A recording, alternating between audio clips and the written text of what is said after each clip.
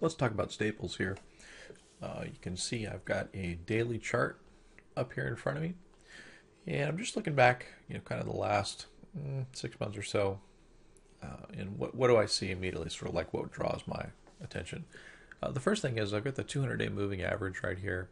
You can see that we're finally coming back to visit that 200-day moving average.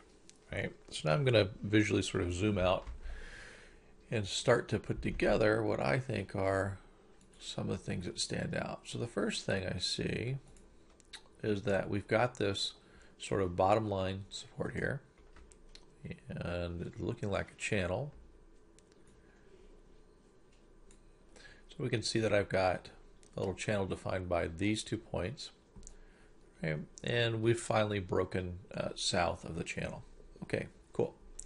Now, if I look to pull my weekly over, so let me do that. What you can see is the weekly has been in a pretty steady downtrend here.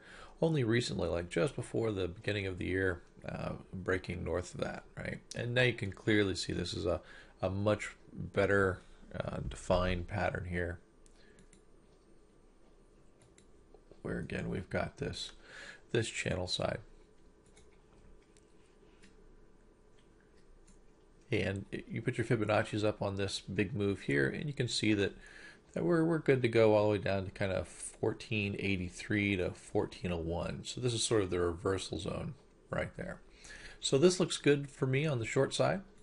And you can see that we had this nice big turn on Monday, Tuesday, a little bit of confirmation, but definitely hanging out in the bottom third, maybe in the bottom quarter of that movement. All right, so I'm looking to go short on that one. Good luck.